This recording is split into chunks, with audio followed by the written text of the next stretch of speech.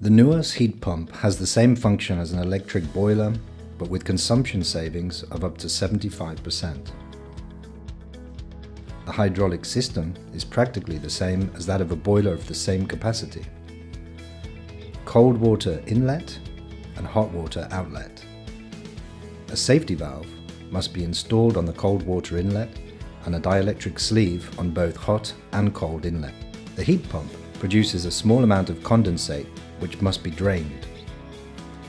A plastic tube with a double entrance, one for the condensate and one for draining the safety valve, is provided with the product.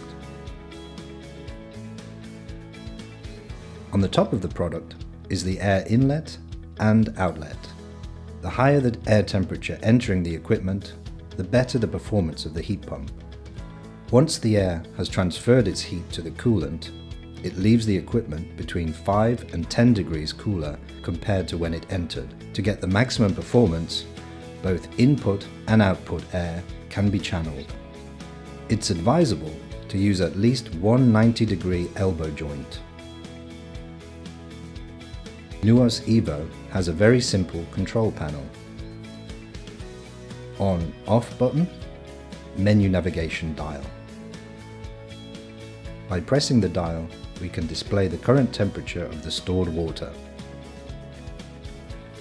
If the dial is turned from the home screen, the temperature set point changes. The temperature is confirmed by pressing the dial. Finally, there is the mode button. With each press, the product operation mode is changed. Modes appearing when the button is pressed are available to the user. Changing the availability of an operating mode should be carried out from the installer menu. Press the dial for 5 seconds.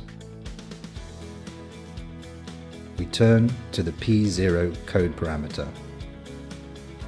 Press the dial. We introduce the code 234 and confirm by pressing the dial.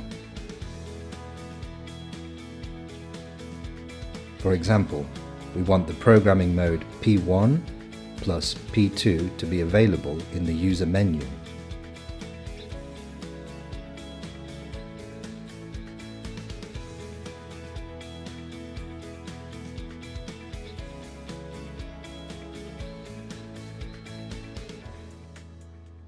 Also, from the installer, you can change the maximum heating temperature of the heat pump.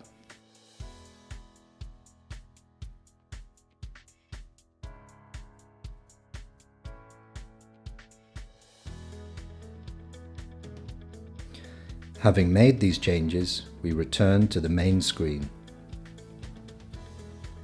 If we now want to change the temperature setting, we can see that the maximum value has changed. Before, we could select up to 55 degrees, while now the range has increased to 62 degrees. Green mode offers more savings as only the heat pump is used. Auto mode, however, combines the operation of the heat pump and resistance, which is restricted by a maximum operating time and is modifiable from the technical menu. In programming mode, you can choose the time at which water is desired at a particular temperature. There are 2 different daily schedules that can be individually or jointly selected. Boost mode is available if it is occasionally necessary to quickly recover the temperature of the water in the tank.